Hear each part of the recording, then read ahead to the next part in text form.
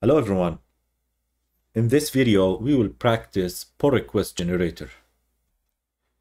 We will have a web application with a Docker file and a Helm chart, and this web application exists in this repository.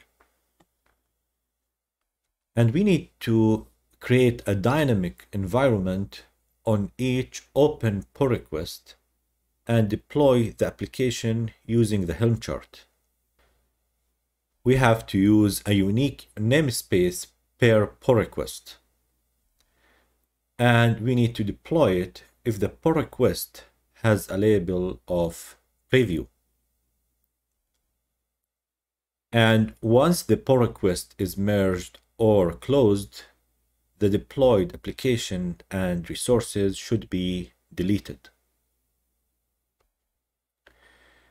Also, we have to create a CI pipeline that will be triggered on each pull request that will do the below jobs: build and test the code, build and push a new Docker image into a registry, and update the new image tag in the Helm chart. After that, we label the pull request with our preview label. And we have to achieve creating the dynamic environments using application set and pull request generator. To summarize the requirements using a diagram, we will have a person that will open a pull request, and then a CI will be triggered on the pull request and do the build and test the code, building and pushing a new Docker image, updating the Helm chart with the new image tag, and add a preview label on the PR. And Argo CD application set controller should be watching our repository pull requests, so it will generate an application and deploy the manifests into Kubernetes cluster. Let's begin. I have created the application set manifest with name web app review. In the generators section, I have defined the pull request generator of GitHub provider and set the owner of my account name and the repo that will be used in this example.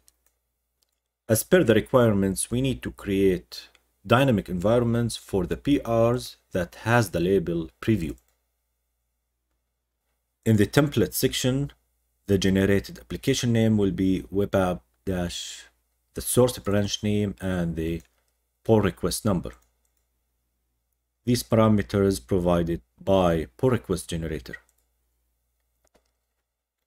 And in the source section, we need to use our repo URL, and the target revision will be the head SHA of the pull request. And we need to use this Helm chart in this path. And the Helm chart will be deployed to this destination, this server, and the namespace will be web app dash branch name dash pull request number. This way, we will create a unique namespace per pull request. Let's deploy this using kubectl. I have created the application set using kubectl, and now the application set controller is watching our repository pull requests. Now for the CI part, I have created a CI that will be triggered on pull request and will do the build and test of the code, building a new Docker image and push it to a registry, and update the tag, the new tag, in the Helm chart in Git. After that, it will add a preview label in the pull request. As you can see in the Argo CD web UI, there are no applications yet deployed. Now let's go and create a new pull request from this login feature branch into main.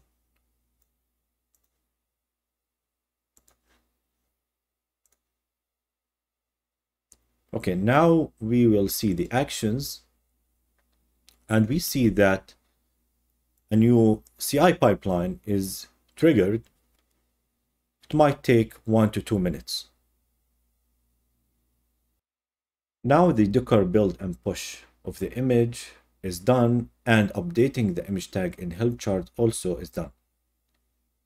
Let's refresh the Docker registry and see the Docker image that is pushed, this one with this tag. We can verify that this new tag is updated also in the Helm chart.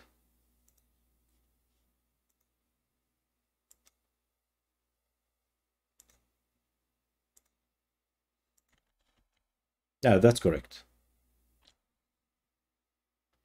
The CI pipeline is completed successfully. Also, the preview label is added to our pull request. Now, application set controller should generate an application and deploy the Helm chart into our Kubernetes cluster. Let's verify that. A new application is generated by application set controller with the name web app login feature dash the pull request number, which is 7. And this will be deployed into this namespace as well. Let's sync the resources and verify it's deployed into our Kubernetes cluster.